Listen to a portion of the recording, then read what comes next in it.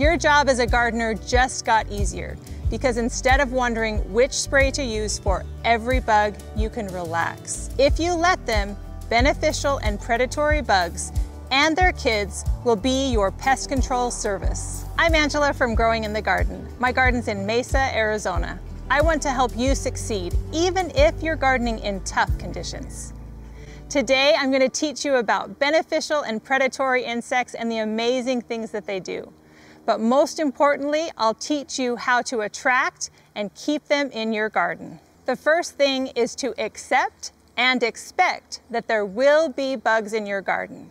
When you see a bug, instead of trying to kill it, take time to identify it. 99% of insects are either beneficial or benign. Only 1% cause damage. It feels like a lot more than that sometimes. You don't have to take my word for it. I'll link to the studies and sources I used for the information in this video in the description. In the garden, insects are not just pests. Beneficial insects are a necessary part of the ecosystem. Technology has made identifying insects much easier. You can now use the camera on your phone to take a picture of the insect and use visual lookup or Google Lens to identify it. There are also apps like Seek and Bug ID. Learn about each of the bugs you identify. Take the time to learn about the common beneficial and harmful insects in all of their stages that are common in your area. Most of us know about ladybugs, but there are many more that also play a significant role in pest control in the garden. Remember, the adults and larvae, or kids, of these predatory and beneficial insects are helping you by preying on harmful insects. Here are some common types of beneficial and predatory insects and the pests they help you with. Assassin bugs can help control nearly any insect, including hornworms, beetles, aphids, and caterpillars. Lacewings help manage aphids, beetle larvae, mealybugs, spider mites, caterpillars, whiteflies, and more. Syrphid flies help with aphids, young cabbage worms, thrips, leafhoppers, scales, mealybugs, and many small caterpillars. Tachinid flies help manage caterpillars, beetles, cutworms, bugs, larvae, squash bugs, and more.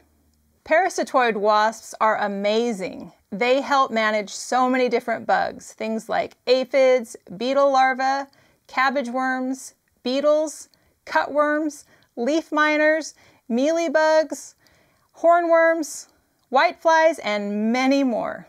Spiders help manage insect eggs, beetles, aphids, cockroaches, cutworms, fire ants, bugs, mites, and many more. Praying mantids help with moths, crickets, and grasshoppers, flies, beetles, and caterpillars. But they are non-discriminatory and will eat the good guys too.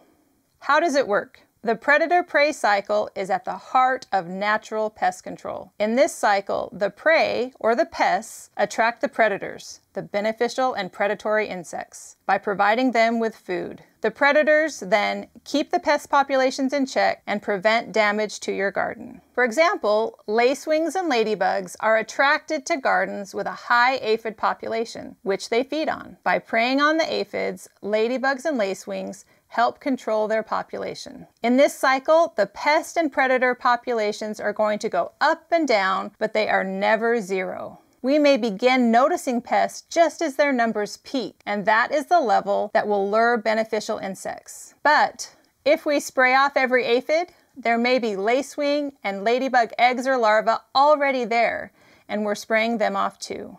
Instead, we need to be patient and give beneficial insects time to show up and do their job. So besides having an aphid infestation, what else can we do to encourage and support beneficial insects? The first and most important, no pesticides. Pesticides may kill the harmful insects, but they also harm the beneficial ones.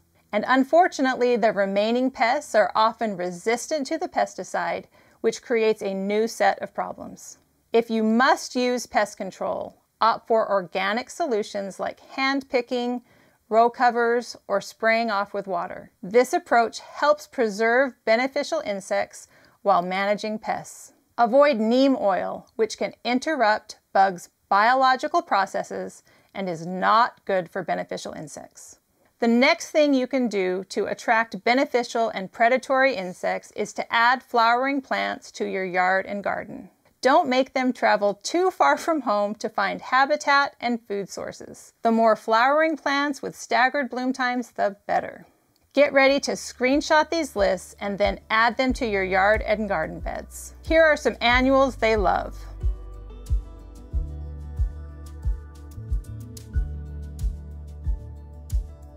Perennials are long-lived plants that return year after year. If possible, choose native plants for your garden. Native plants support the native wildlife in your area. The best perennial plants to attract beneficial insects will vary by location. These are good choices for the Sonoran Desert.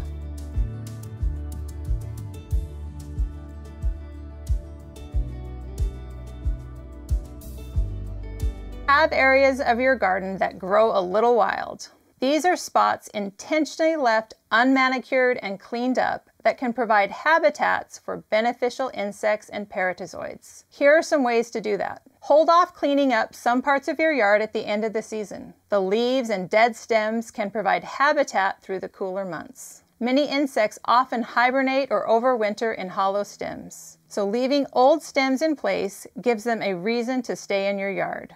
Allow vegetables and herbs to flower. Don't clean them up right away. When these plants reach the end of their life cycle, they often produce flowers in a process called bolting. These flowers provide nectar and pollen, essential food sources for adult beneficial insects. Cilantro, dill, parsley, and fennel are favorite choices for many beneficials. And finally, you might choose to introduce beneficial insects into your garden. If you do this, use someplace like heirloom roses that gets its insects from trusted insectaries.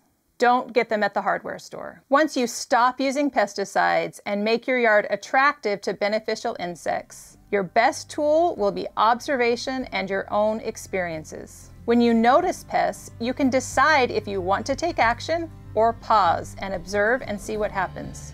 Sometimes, like with squash bugs or Japanese beetles, the answer is to handpick, remove adults and eggs right away, and stay vigilant. With other pests, there may be times you decide to wait and let nature come back into balance. There will probably be lost plants along the way, but try not to reach for a spray bottle every time you see a bug. Instead, grab a magnifying glass and a front row seat to the action and drama unfolding in your garden. Don't be afraid to allow bugs back into your garden. A balanced ecosystem doesn't happen overnight or in one season. Be patient.